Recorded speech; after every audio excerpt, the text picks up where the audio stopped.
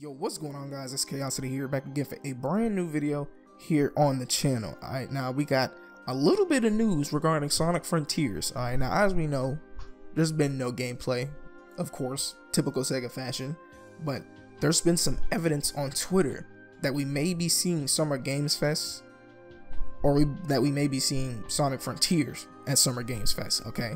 Now, we have like 3 tweets to look at, so we're gonna go ahead and get straight into it. Pretty short video. But for the first tweet, it's from someone named Ayozora. I think I pronounced that correctly. But in the tweet it says, okay, this isn't something I could consider a true fact or anything, but Sergi just posted a Frontiers GIF with There's Little Left. He has collaborated with both Sega and Paramount earlier. He knew about the Sonic 2 trailer and a lot of stuff beforehand, so maybe.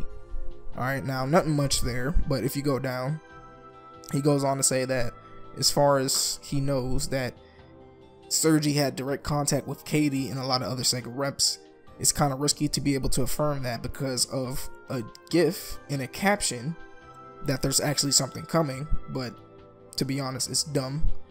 But he says that if there's anyone he believes in, it's him, and he also goes on to say that he has 100 times more credibility than almost all the leakers that we've been taking a look at. So that's kind of good to hear. But if we look at this tweet, this is the tweet from Sergi. It's in Spanish, but if I translate it, it says There's Little Left.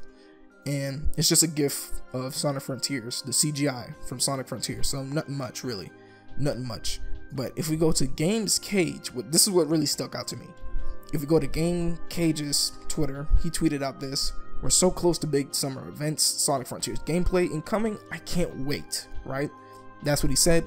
But he also goes on to reply to his own tweet with a picture of Jeff Keighley liking the tweet.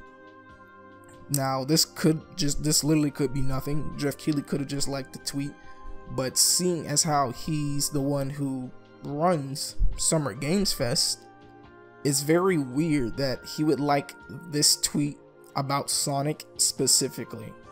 Okay, now I'm not saying nothing's confirmed, because nothing's confirmed, even though Aaron Weber just recently tweeted out that there's a lot to talk about soon. So I don't know, this could be connected to that could be something entirely different, that could just be a Sonic Central, but only time will tell. So hopefully you guys enjoyed the video. If you did, drop a like, and if you're new, consider subscribing to the channel. We're working our way up to 400. But yeah, that's gonna be it from me, and I'll see you guys in the next video. Peace.